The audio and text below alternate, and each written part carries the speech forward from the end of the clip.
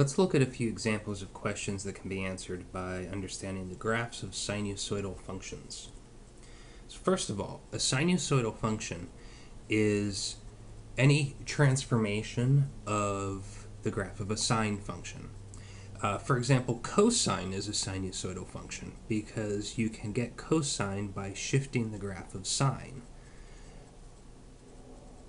Now, if there's no degree symbol, it's important to remember that the argument of the sinusoidal function is thought of as in radians.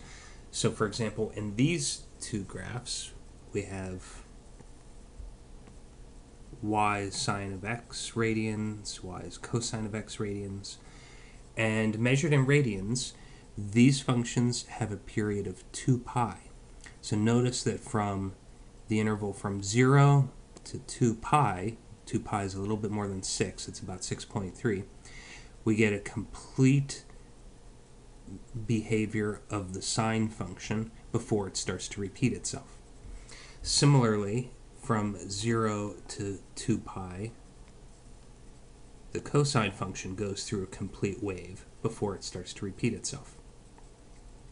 Okay, so look, the other things to remember, in addition to the period, are that the maximum output of a sine function, sine of x, the maximum output is 1, the minimum output is -1, and the average output, meaning the height of this line that goes through the center, is at height 0. The mean output is 0.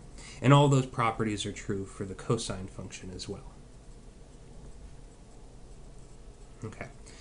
So let's suppose we're asked on what subinterval of the interval from 0 to 2 pi is sine of theta positive. So we have a theta here. That means we're going to think of our input variable on the horizontal axis as theta. And if we just remember the graph we were looking at, and these are things that we are going to want to memorize, the sine function has a graph that looks something like this, from 0 to 2 pi. And on what subset of that interval, from 0 to 2 pi, is this function of theta positive? Well, we can see that it's positive on this subinterval, which goes from 0 to pi. So the answer is 0 pi. Actually, since we're asking where it's positive, we want to know where the output's strictly greater than 0. So at the endpoints, 0 and pi, sine of 0 is 0, sine of pi is 0, but 0 is neither positive nor negative. If we only want positive values, then we want this open interval from 0 to pi. How about this question? On what subset of the interval 0 to 2 pi is sine of 2 theta positive? Sine of 2 theta, what's that going to look like? Well, remember that the graph of sine of theta and the graph of sine of 2 theta are related to each other by a transformation. If I look at sine of 2 theta, that's going to look like the graph of sine of theta, except there's a horizontal compression. What's going to happen, this 2 makes the function go through twice as many oscillations over the same interval. So instead of having a period from 0 to pi, or from 0 to 2 pi, this function goes through a complete oscillation on the interval from 0 to pi.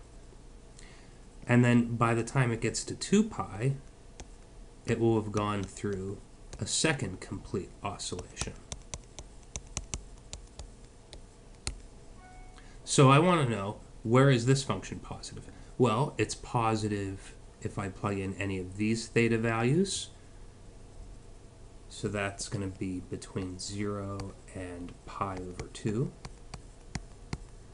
And it's going to be positive if I plug in any of these theta values. So that's from pi to 3 pi over 2.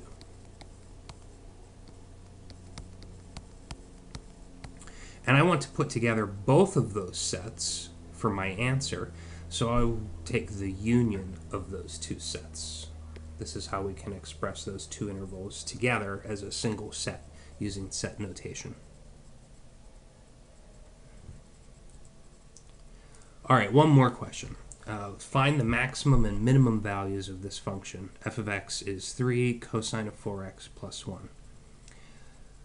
All right, well, the first thing we want to do is figure out what the graph of this function looks like. And this is a transformation of the cosine function. So let's start by remembering what cosine looks like. It's got a graph that looks roughly like this.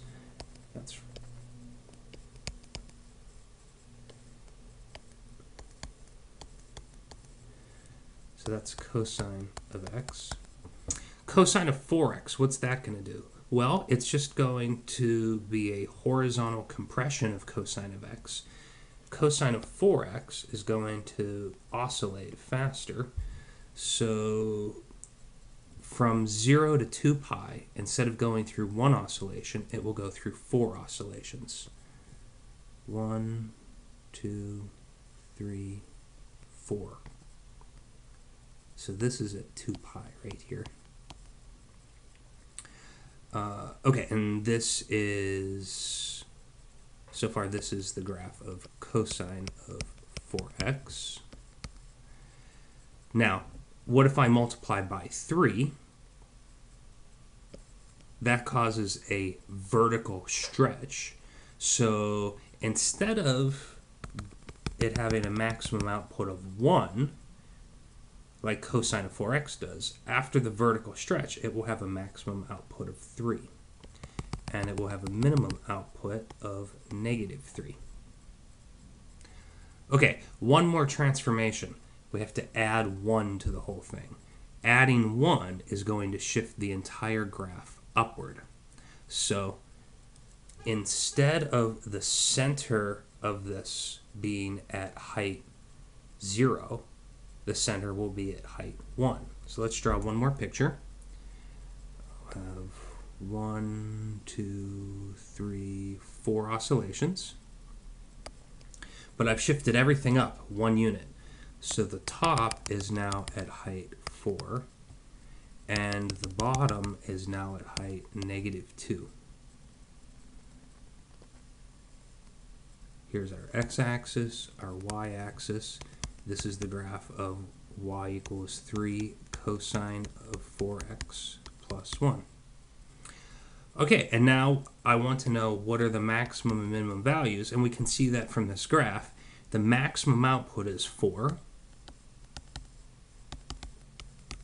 and the minimum output is -2.